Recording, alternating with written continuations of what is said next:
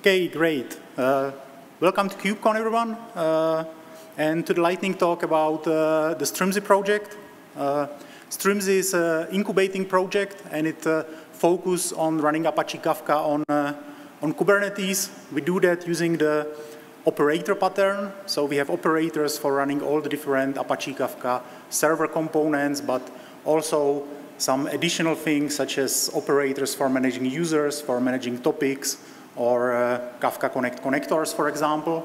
And we have some other tooling to make it as easy as possible to run Kafka on Kubernetes, such as config providers or an HTTP bridge.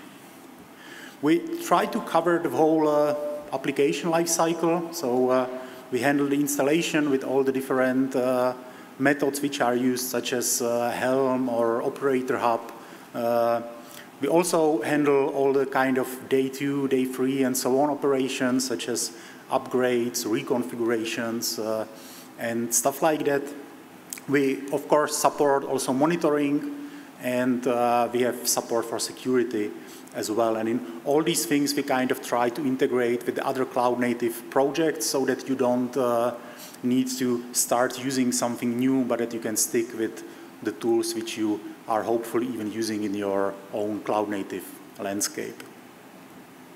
What makes Strimzi maybe a bit different from some of the other CNCF projects is that we quite heavily depend on the Apache Kafka, which is not part of Strimzi, and it has its own roadmap, its own features which are being implemented. And for the last years, one of those really main features Kafka was working on was the removal of the zookeeper dependency, which is replaced with something called Craft, which is Kafka's own take on the Raft algorithm, and it kind of replaced the zookeeper completely, and this has been going really for several years. And in Strimzi, we basically have to adapt things like this as well and adjust to them. So really a lot of the work we have been doing in the last months and years was around this zookeeper removal.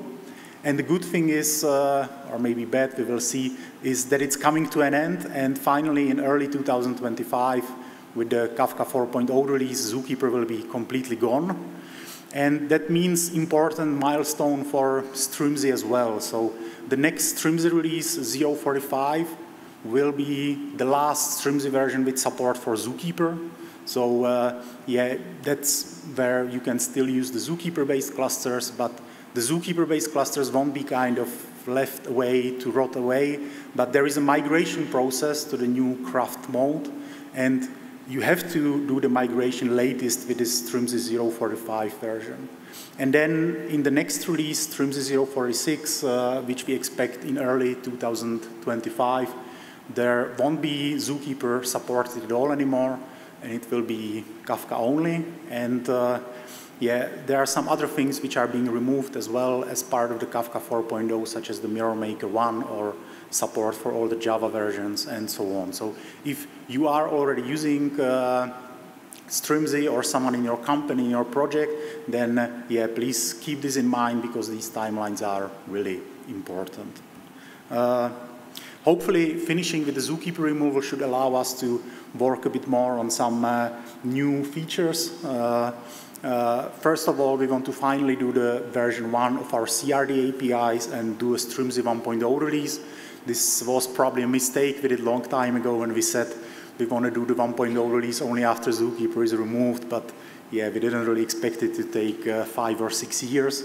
We want to also finally finish the work on improving the certificate support and better integration with tools such as Cert Manager. For example, we also want to work on the Kafka cluster self-healing or better integration with the Gateway API. You can use Gateway API with Strimzi already today, but it's kind of a semi-manual process, so we want to fully integrate it. And there will be some other features as well. If you want to learn more, we have some other talks at KubeCon. On Thursday, we will have a talk about auto-scaling Kafka brokers. And on Friday, we have a maintainers track talk where we will go into more details about the different features. So yeah, hope to see you there if you are interested. And last but not least, if you are interested in joining some CNCF project, then yeah, we are always looking for new contributors. What makes Strimzi a bit special is that it's Java-based, so if you are a Java developer who wants to do some cool stuff around Kubernetes, operators, and so on, then yeah, we might be the good opportunity for you. But of course, you can even do other contributions than just code. So yeah, everyone is welcomed. And that's it. Thanks.